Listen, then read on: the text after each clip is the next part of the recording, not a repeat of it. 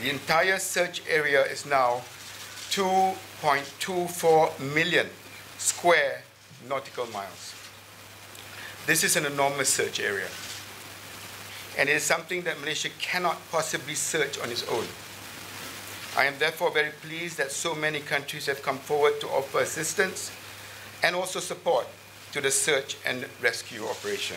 We have been working hard with other countries to narrow the search corridors. Our focus is on 4 tasks: gathering information from satellite surveillance, analysis of surveillance radar data, increasing air and surface assets, and increasing the number of technical and subject matter experts.